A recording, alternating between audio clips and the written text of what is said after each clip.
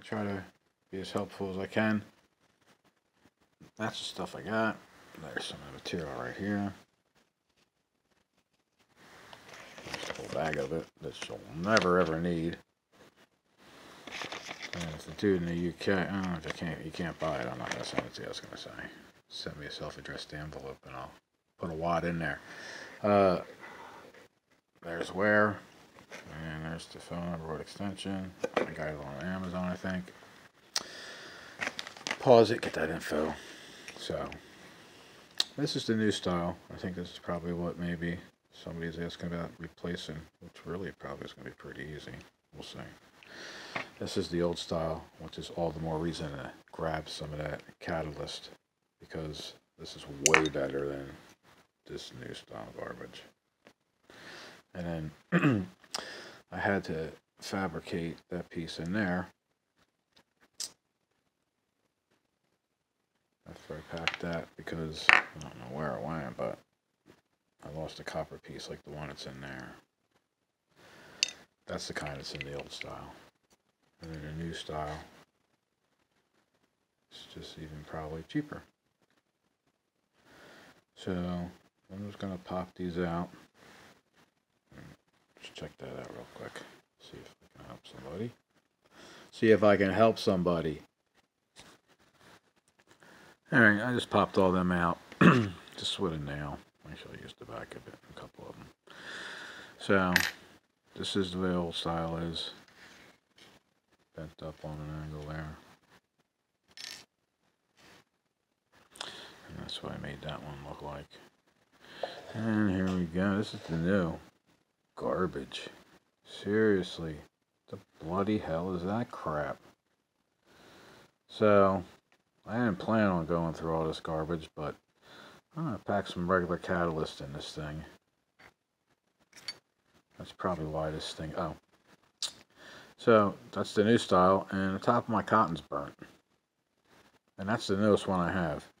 I've had these, I'm not kidding, coming up on 12 years. I mean 10 years, a decade. I got them in 2012. That one. That one. I mean, they still look freaking brand new. What the heck? That one's already burnt looking. And all these are full. I mean, these are all... I got like 5 of them at the same time. They're like on sale for $8 or something. So, as you can tell, I already did this one and that one, because they're just little pieces. And that's it. That's pretty self-explanatory. Fill this up. Push that garbage in there like that. Sorry.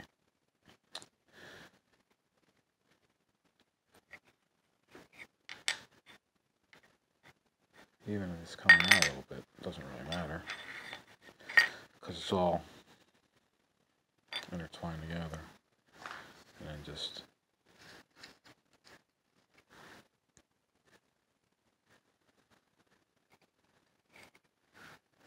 like that. You get the hint. Oh, I got it in actually. Alright, and click. That one clicked in. That's it. Done. That's how you do that. This one here,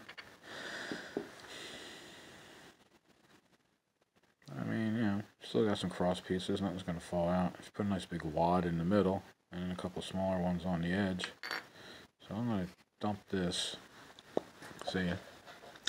And just grab a couple pieces of this out of here. So, this big one. That's decent. It's actually stiff and decent. Okay, cool.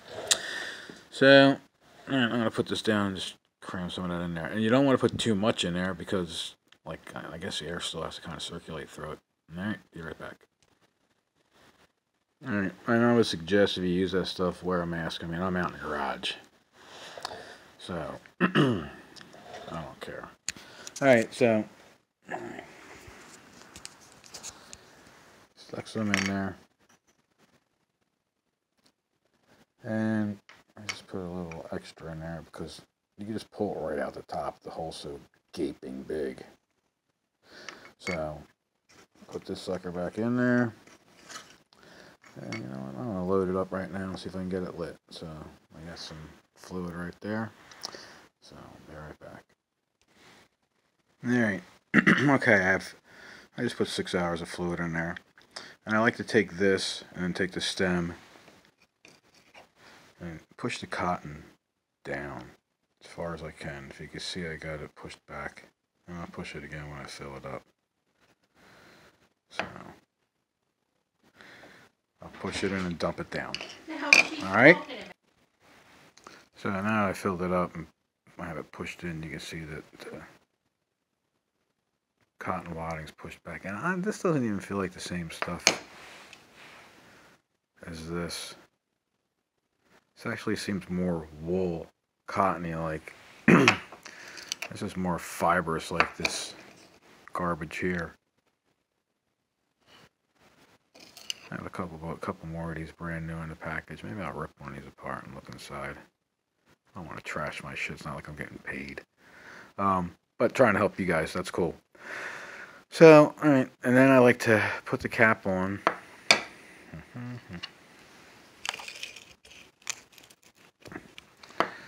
And I just like, actually, that's not true. Take that off. I like to put the lid back on. And bang it upside down a couple times and bring that wadding back to the top. So, kind of like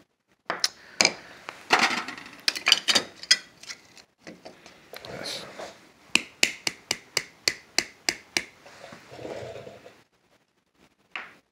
With all of them. And as you can see, the wadding comes back up to the top. It's level. So, 6 hours of fuel. Catalyst with the catalyst instead of that fiber thing. There you go. I got some off with my finger right. This stuff doesn't burn. Ow. I mean, it doesn't burn when you light it on fire. It burns the hell out of your fingers. Just kidding. Alright, I'm going to fire that up and I'll be right back. Alright, you got to really hold it upside down, but let me try to get it started here just a little bit.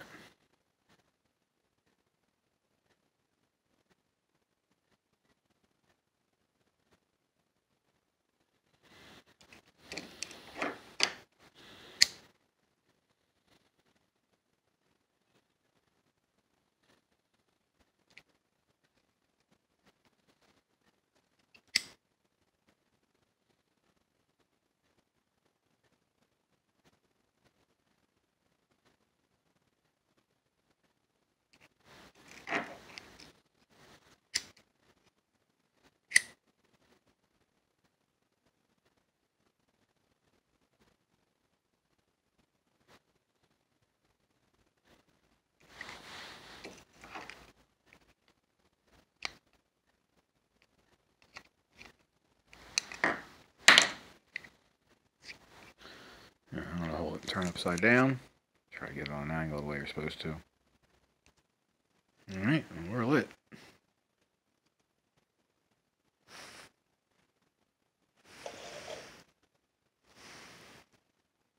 And things getting warm. And I was only off camera for probably not even 30 seconds, really. Now that's packed pretty good. And actually, you know, I might repack my other ones. So, no smoke. Oh man, things getting nice and warm and toasty too. I mean, today's like the first cold day. It's like November 13th or 14th, maybe. Yep, that's nice. So, F that stuff. You lost your thing. It's not hard to make. Man, it's nice and warm. And put these back together. Now, ideally, since these have all been used already, that's why I only put 6 hours in here. But I think it says in the instructions that the first time you use it, you're supposed to do it for 12 hours. So, hope that helps people. Hope that helps you guys save some money. Hope it costs Zippo some money because they're not paying me to do anything. And if your Zippo hand warmers last longer than they're supposed to, then guess what? They're losing money. Amen. Have a good one. I don't mean that amen though. Later.